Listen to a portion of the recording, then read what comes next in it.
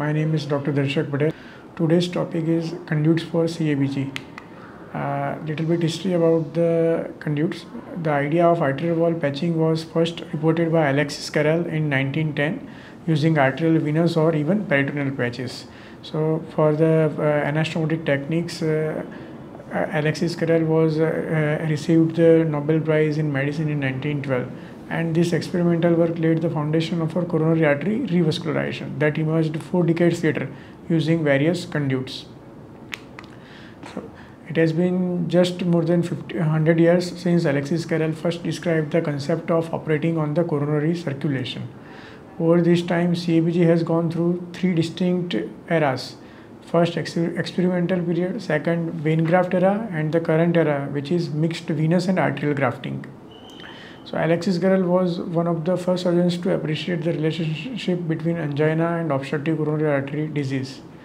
The left internal thoracic artery, LITA, was used in humans as early as 1945 by Arthur Weinberg. But Weinberg implanted the lemma directly into the myocardium of the LV. It was called the Weinberg procedure. Robert H. Goetz performed the first successful clinical CABG on May 2, 1960 using a non-suture technique to connect the right internal thoracic artery to the coronary artery. Vasily Kolesov, who is believed to have been the first to perform a sutured anastomosis of the internal memory artery to the left anterior descending coronary artery LAD on 25th February 1964. Michael DeBakey did the first sapheno-vein aortocoronary bypass with a continuous suture technique on 23rd November 1964.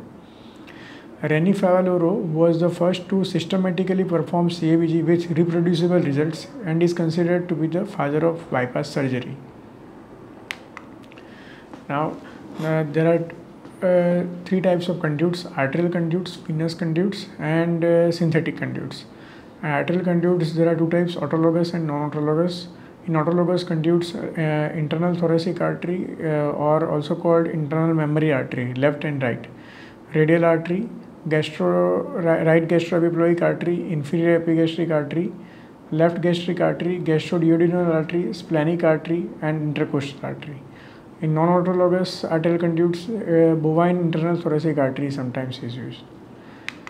In venous conduits, greater saphenous vein, short saphenous vein, and cephalic or basilic vein are used as autologous venous conduits. Umbilical vein and greater saphenous vein homograft are non-autologous venous conduits. Synthetic conduits, there are PTFE, Dacron, and tissue engineered grafts. But for the purpose of this lecture, we are going to focus on the most commonly used conduits in CABG, which are internal memory artery, IMA, radial artery, right gastroepiploic artery, inferior epigastric artery, and greater saphenous vein. Now, little bit about the histology of blood vessels, which will help us to understand the why all these conduits are different and what different properties they do have.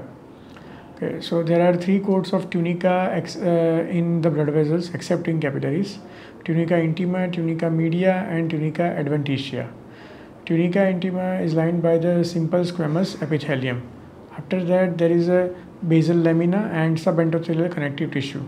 And after that, there is an internal elastic lamina which separates tunica intima from the tunica media. Now, this internal elastic lamina contains fenestrations in varying amounts. These fenestrations allows passage in for perfusion and migration of smooth muscle cells. This passage is important because if the fenestrations are more, the migration of smooth muscles from the media to the intima is going to be more, which is going to cause intimal hyperplasia. Okay.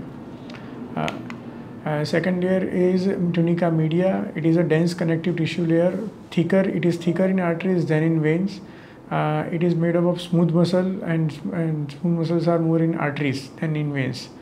Outer side of this is the external elastic lamina, which is thinner and with few fenestrations. Most outer layer is called tunica adventitia. It is the connective tissue continues and fuses with the stroma of the organ system. It may contain vasa vasorum. These vasa vasorum are important to supply the wall of the vessel. Now the tunica intima and adventitia are longitudinally arranged, whereas the media is circular. The endothelium is lined by squamous cells and secretes chemical mediators for diapedesis, blood coagulation and vascular tone. These mediators will be important in the functioning of the conduits, which we see later on. Nourishment of the blood vessels. Now the small and medium sized blood vessels have their nutrient and gaseous exchange by direct diffusion from the lumen. A wall thickness of up to 350 micron can be easily perfused through the diffusion from the inside of the lumen. In larger vessel, which is more than 350 microns, the inner part up to the middle of tunica media is by simple diffusion, but the outer layers are by specialized arterioles or venues called vasa vasorum. Now the internal thoracic artery, also called as internal mammary artery, ITA or IMA, left and right. Now the internal thoracic artery originates from the inferior aspect of the first part of the subclavian artery opposite the thyrocervical trunk, about 2 to 3 cm above the sternoclavicular joint. After rising from the subclavian artery above the first costal cartilage, it runs downwards, forwards and medially behind the sternoclavicular joint. Here it is related posterior to subclavian vein, and here posterior to is subclavian vein and phrenic nerve. Below the first costal cartilage, it runs along the lateral edge of the sternum up to the 6th intercostal space, where it divides into two branches, superior epigastric and musculophrenic arteries. Here is the figure to show the origin of the left internal mammary artery. Now the relationships: anteriorly to the internal mammary artery, upper 6 costal cartilages and the internal intercostal muscles of the spaces are there. Posteriorly, sternocrostalis muscle is there. Major branches of the internal mammary artery: pericardiophrenic artery, which arises at the root of the neck and accompanies the phrenic nerve. It supplies the pericardium and pleura. Mediastinal branches: these are irregular branches which supply the thymus and mediastinal soft tissue. These are usually 2 or 3 in number. 2 anterior intercostal arteries per space in upper 6 intercostal spaces. Perforating branches to the anterior chest wall, which are present medially when harvesting the internal mammary artery. In females, 2, 3 or 4 perforators supply the breast tissue. Internal mammary arteries: 2 branches, superior epigastric artery and musculophrenic artery. Superior epigastric artery enters the rectus sheath at the 7th cartilage. Musculophrenic artery runs down and laterally behind the costal cartilages and gives anterior intercostal arteries to those spaces. Now, histology of the internal thoracic artery. Internal thoracic artery or internal mammary artery is lined with a typical arterial endothelium. Internal elastic lamina has fewer and smaller fenestrations. This is because of that the internal mammary artery, the intramural hyperplasia doesn't happen. The media contains fewer smooth muscle cells and 5 to 9 elastic lamella. So it is a more elastic artery than the more muscular artery. The proximal and distal and 10 to 20% contains fewer elastic lamella, and usually none are distal to the bifurcation. The adventitia contains dense collagen fibers and loose alveolar tissue that contains adequate vasa vasorum. This is important. Wall thickness is about 200 micron, which is well under the 350 micron that can be nourished by diffusion from the lumen. So even if we skeletonize the left internal mammary artery, its blood supply remains intact. Now, features of internal mammary artery suitable as coronary conduit. Why it is considered as gold standard coronary conduit. Okay, so the internal elastic lamella has fewer and smaller fenestrations. Okay, because of that, the smooth muscle migration does not happen. So the chances of intramural hyperplasia are very less. The muscular media has numerous elastic lamella and fewer smooth muscle cells. Because of that, the chances of spasm are relatively low as compared to the other arteries like radial artery. And the intact endothelium provides EDRF, endothelium derived relaxing factor, nitric oxide and prostacyclin, which cause the vasodilation. Now, as it is the arterial conduit, it is used to the arterial pressure, so less intramural hyperplasia occurs in the internal mammary artery. It is a live graft with vasa vasorum, so its longevity is more than the venous grafts. It has the adaptability to increase the blood flow demand. According to flow demand, the blood flow increases or decreases in the internal mammary artery. Internal mammary artery is usually a pedicle graft, so no proximal anastomosis is required. And the anatomical location of the internal mammary artery is particularly suitable for coronary grafting, especially the left internal mammary artery to the left anterior descending artery is considered a gold standard anastomosis. A suitable diameter. Its diameter is 3.5 millimeter, which matches with the coronary's diameter. Okay, and even after we harvest the left internal mammary artery, the chest wall has collateral blood supply. So no major complication happens if we harvest the left internal mammary artery. However, which is not true when we harvest bilateral internal mammary arteries, especially they are harvested in a pedicle manner. At that time, the chances of devascularization of sternum and chances of deep sternal wound and infection are there, which you will see later on. Okay. Now, harvesting of the internal thoracic artery. Mostly internal mammary artery is harvested from intrathoracic manner, with the use of the specialized retractor, which they are either sternal based or the table based. Okay, so there are three types of harvesting. One is called the pedicle lemma, where we harvest the left internal mammary artery, two accompanying veins, and the surrounding tissue and some amount of muscle. Second is called the skeletonized left internal mammary artery, where only left internal mammary artery is harvested, every other thing is left behind on the sternum itself. And the third is semi-skeletonized internal mammary artery, where only the left internal mammary artery and accompanying two veins are harvested, a linear graft. So with skeletonization, there are few advantages, like the diameter of the mammary artery increases, the length of the mammary artery also increases. But for skeletonization, there is one disadvantage, that it takes some time and skill to harvest the skeletonized internal mammary artery, and the chances of injury are more as compared to the pedicle lemma harvest. So which we have to weigh in when we are harvesting the skeletonized or pedicle internal mammary harvesting.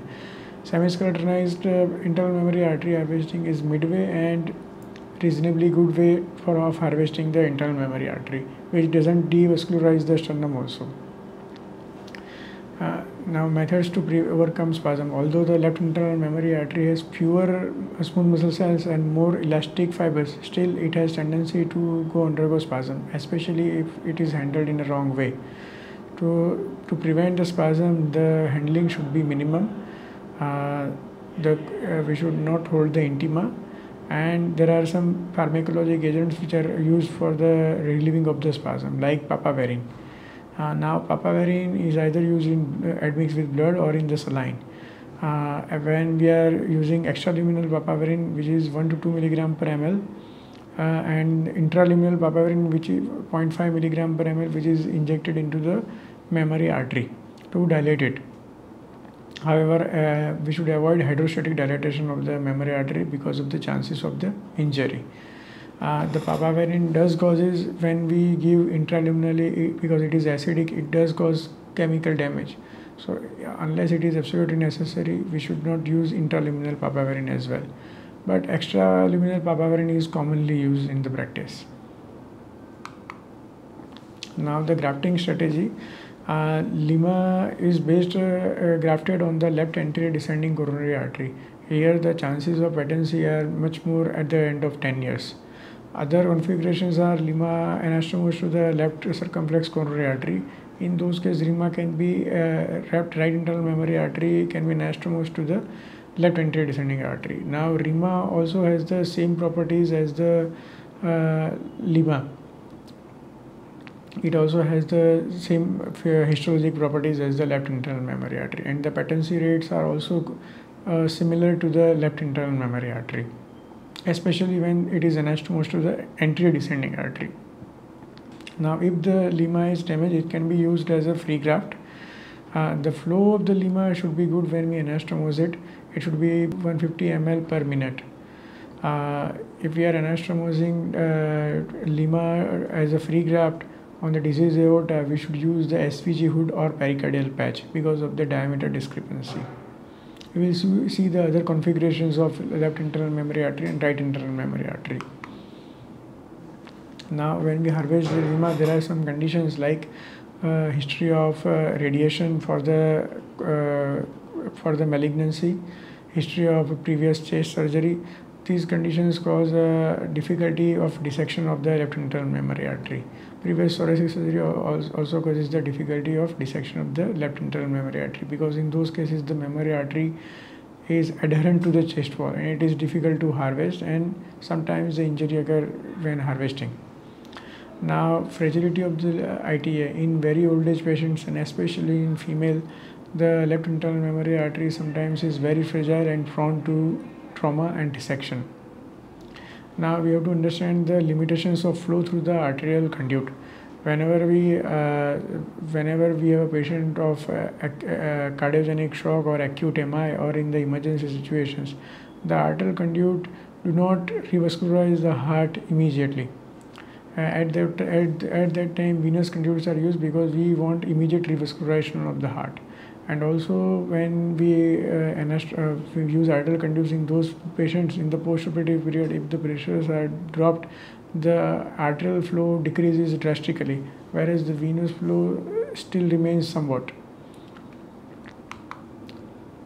Now, questions regarding the use of the internal mammary artery. As we mentioned, diabetics, immunocompromised and CRF patients, these patients, when we harvest the internal mammary artery, the chances of sternal devascularization and chances of deep sternal bundle infection is there, especially when we harvest the bilateral internal mammary artery.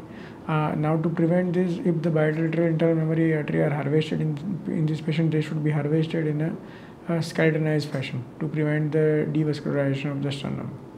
In extremely old patients or in patients who have life expectancy less than 10 years, lima is not going to benefit that much because the life expectancy is less than 10. And in those conditions, venous graft is also reasonable. In atherosclerotic subclavian arteries, when we have in the preoperative Doppler the flow reversal in the vertebral artery, or on the angiography we have demonstrated that the proximal subclavian stenosis is there where lima flow might not be adequate. Patients requiring emergency surgery for cardiogenic shock, their harvesting of lima will take some time. So in those cases also the venous grafts are considered. But it is not a rule that you have to graft venous grafts in those conditions.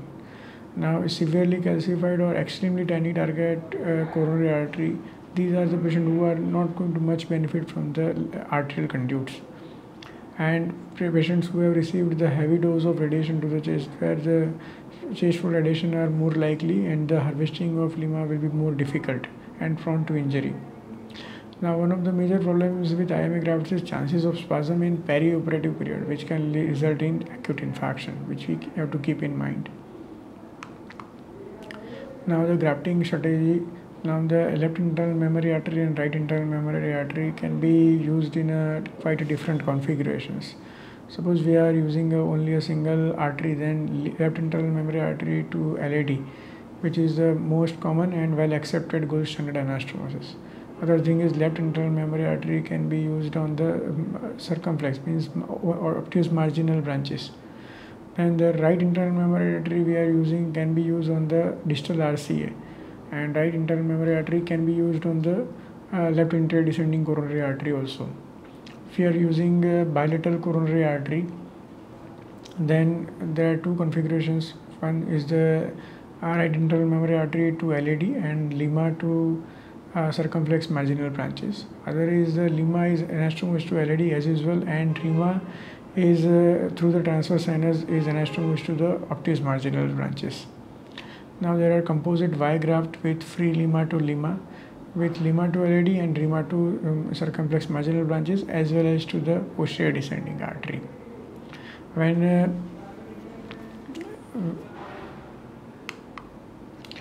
now the patency.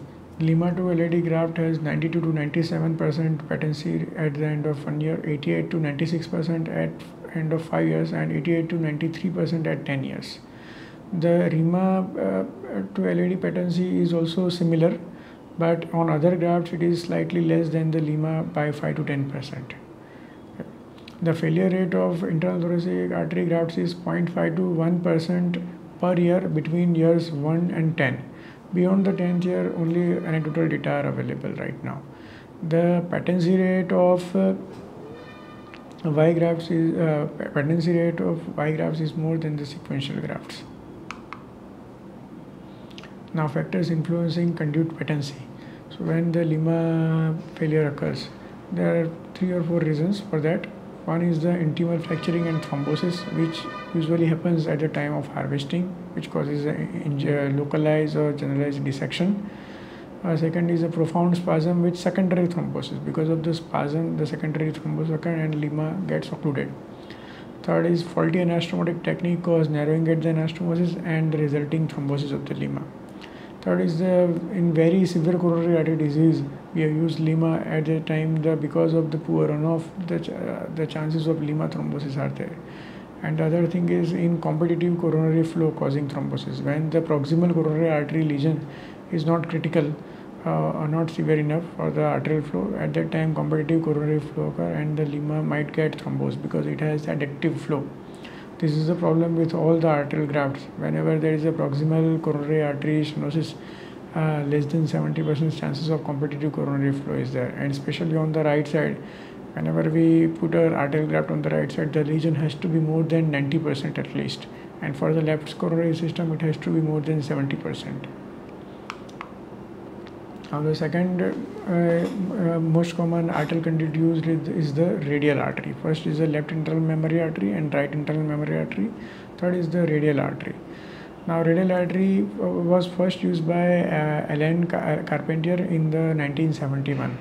However, within 2 years after its initial usage, there were reports of early failure and significant intimal hyperplasia, which resulted in almost complete abandonment of its use as a graft for many years. Now, the reason where the techniques of early radial artery keratinization combined with the use of mechanical dilatation resulted in vessel trauma and spasm and subsequent early graft failure. After that, in 1992, Christopher Eka renewed the radial artery grafting. He used a more refined no-touch method of harvesting and used a pharmacological vasodilatation instead of mechanical vasodilatation.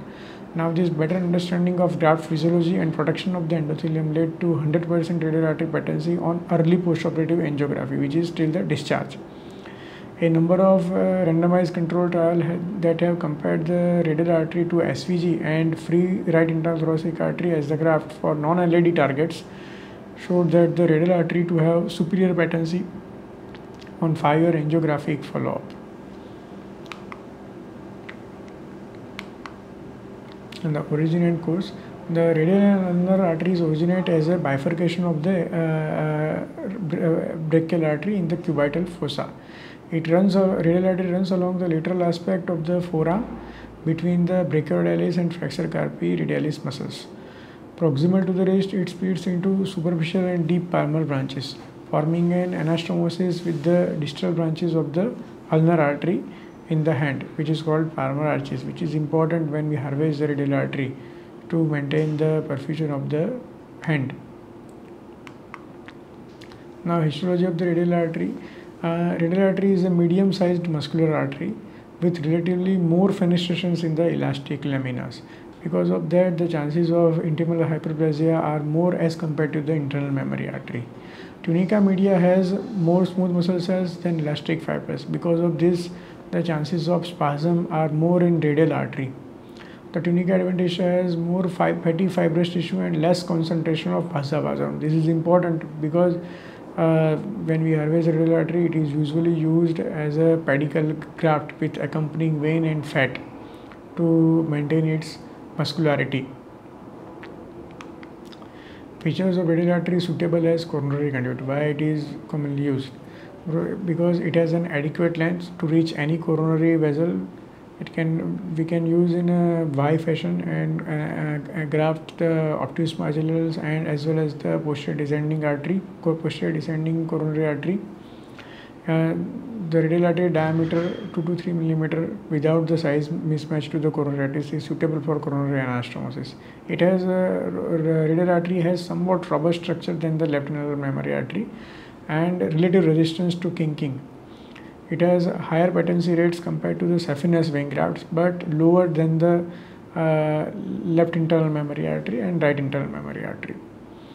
Now the superficial anatomical location makes it easy to harvest, and the manipulation is also easy when harvesting it.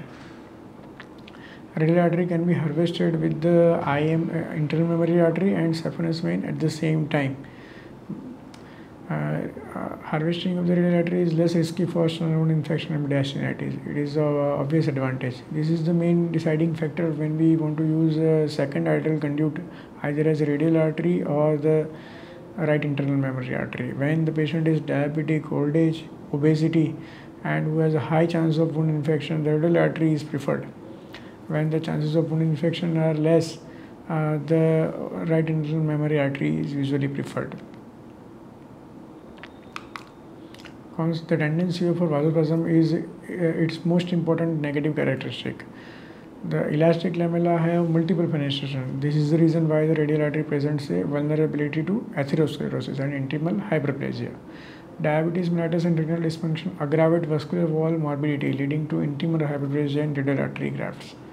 It produces less nitric oxide than the internal thoracic artery. Now, internal thoracic artery produces nitric oxide, which causes dilatation of the internal thoracic artery. Also, that nitric oxide goes into the distal coronary arteries and causes coronary vasodilatation.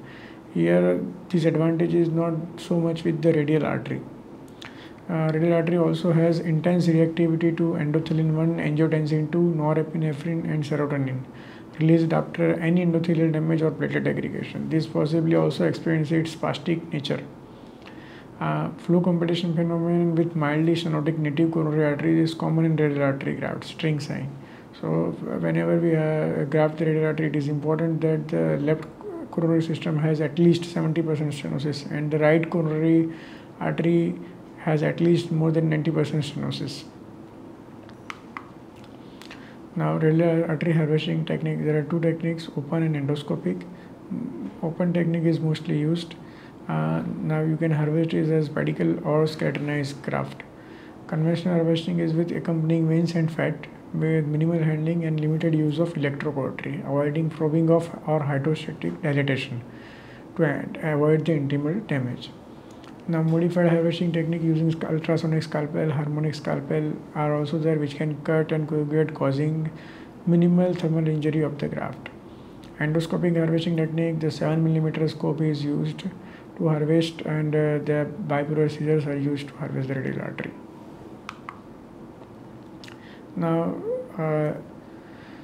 scaternization of the radial artery is superior to the pedicle technique in terms of patency rates, but there are also disadvantages such as irreversible injury to the radial artery or spasms. That's why mostly the radial artery is used as a pedicle graft. Now, management of radial artery conduit spasm. The gold standard to prevent radial artery spasm is systemic administration of diltiazem, calcium channel blocker, in combination with topical papaverine. The intraluminal injection of warm arterial blood and papaverine is also favored. Here, the blood is preferred than the serum, preferred than the saline, because we can avoid the acidic environment inside. Now, the other topical radial artery antispasmodics in clinical use are calcium channel blockers, verapamil with nitroglycerin, which is called VG solution, and phenoxybenzamide. Avoidance of when we are doing the on-pump arrested heart CABG, avoidance of cold saline or ice slush in the pericardium is also significant to prevent the spasm, which we have to keep in mind.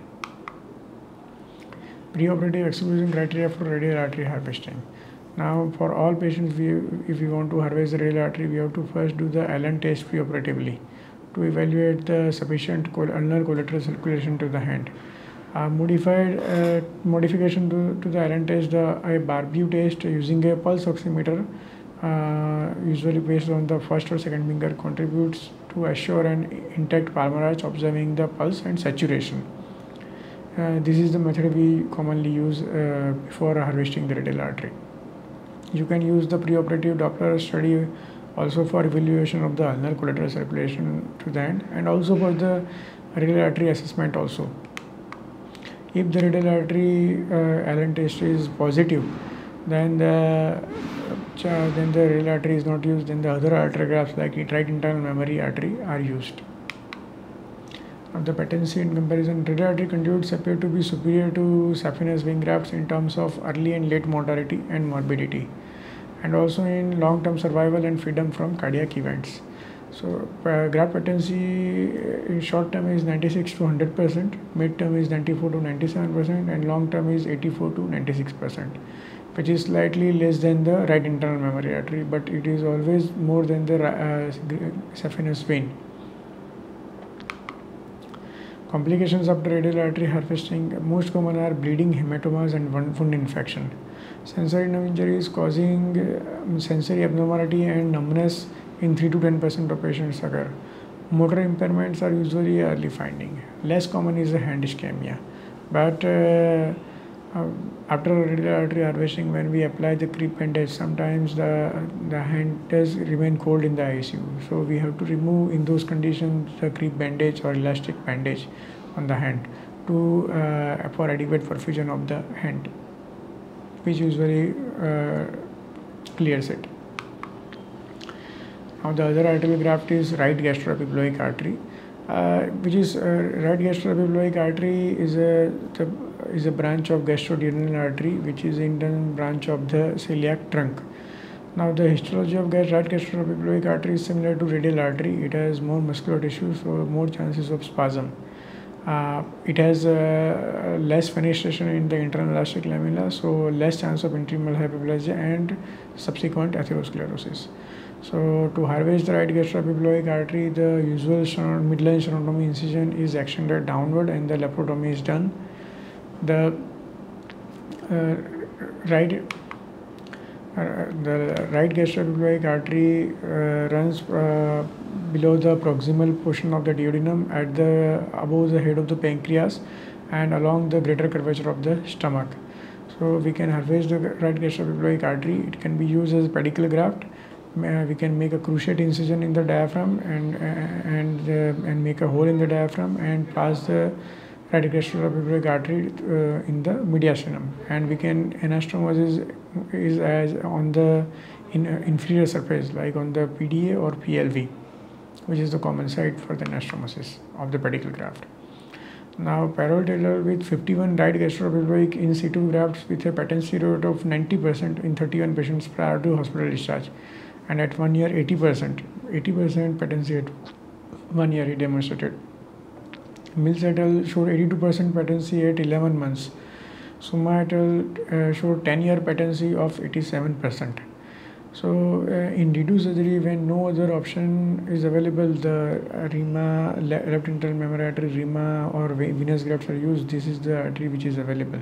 To keep that in mind, and it may use as an alternative. Although in our practice, the right gastroepiploic artery is not commonly used. Another infrequent used arterial conduit is inferior epigastric artery.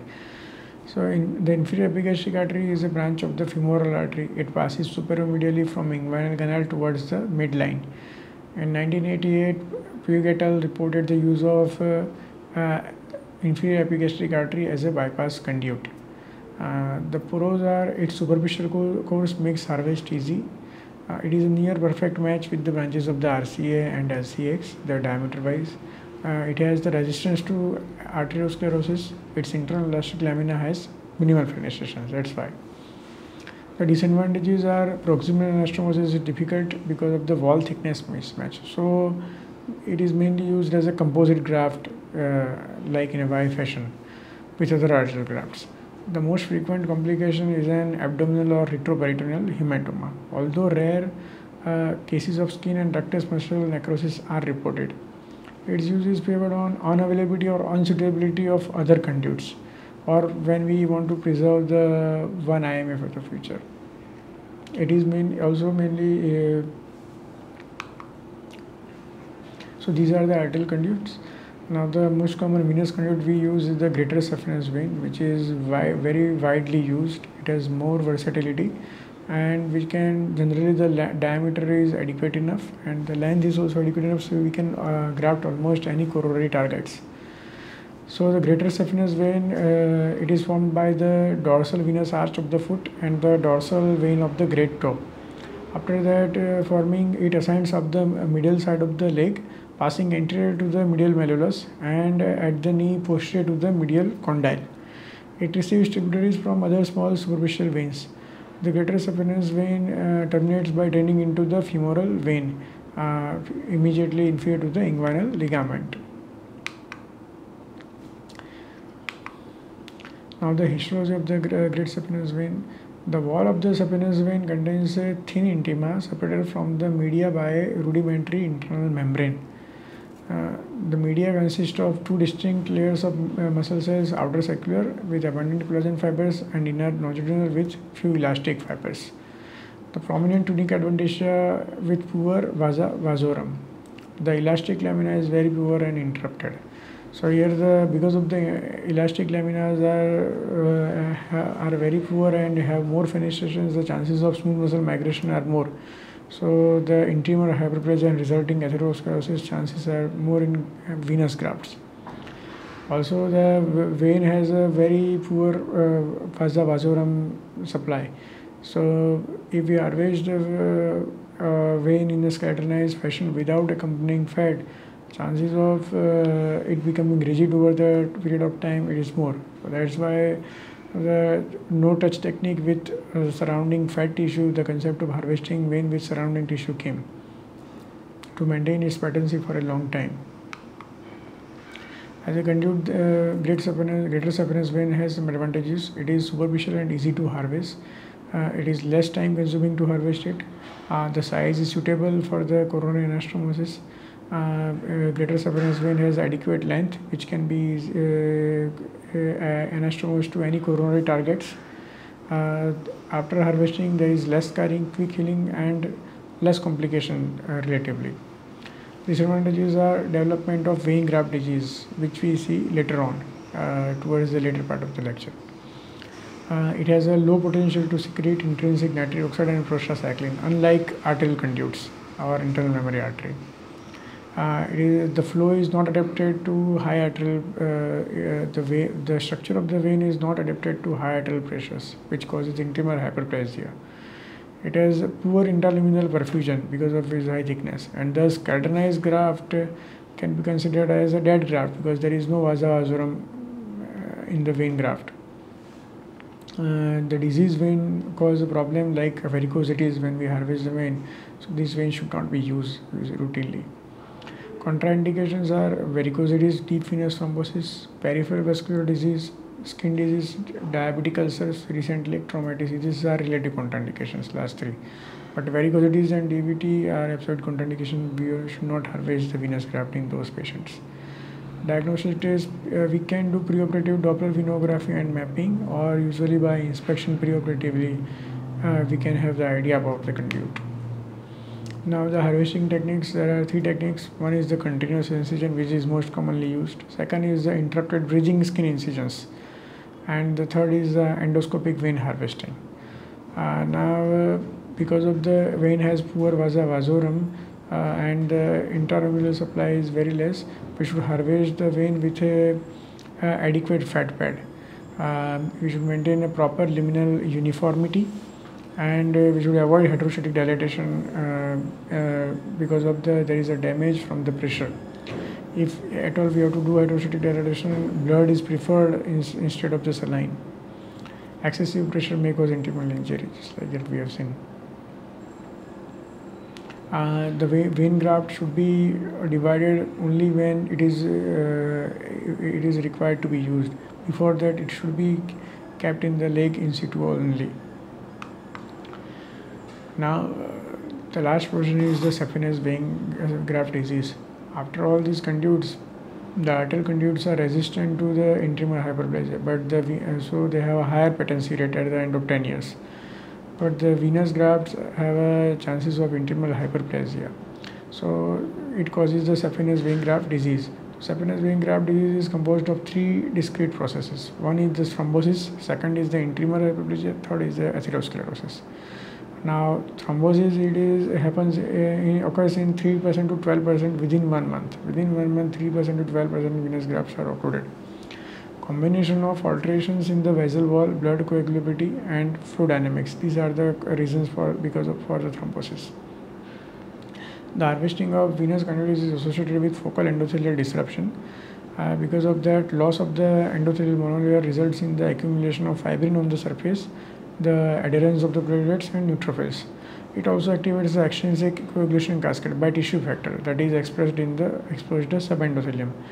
Inherent antithrombotic properties of veins are comparatively weak. Because of that, the thrombosis occurs, which is usually seen in the first month of the CABG.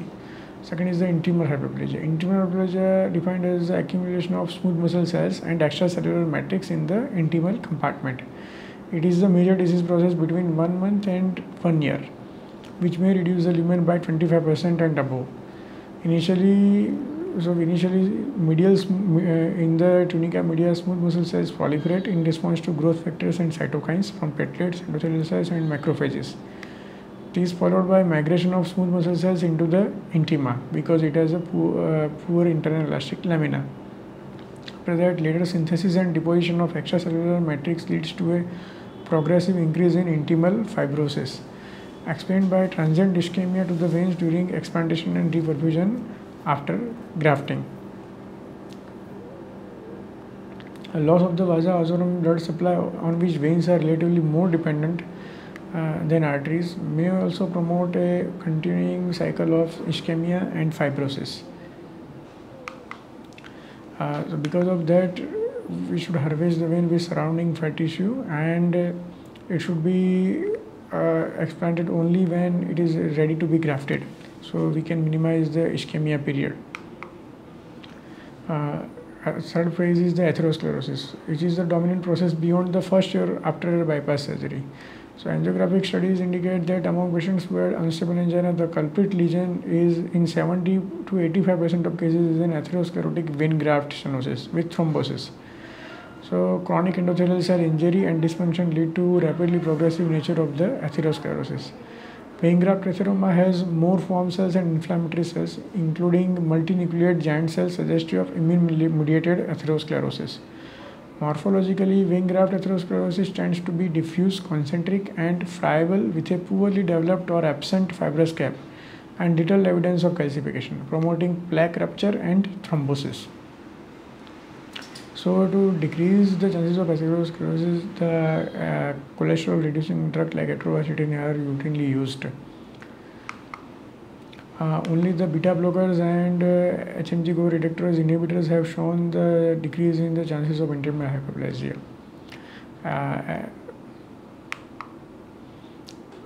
Risk factors for vein graft disease: the patients who continue to smoke or have uncontrolled hypertension, diabetes, dyslipidemia, and female gender. These are the risk factors for development of the vein graft disease. Thank you.